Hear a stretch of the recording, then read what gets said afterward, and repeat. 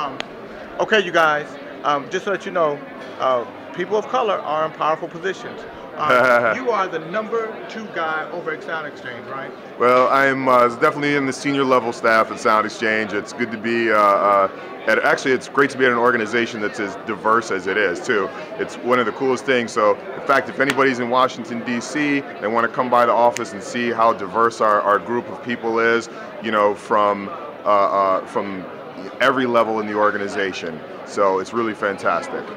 I'm telling you guys, it is important that you get informed about the music business if you're going to be in the business of music.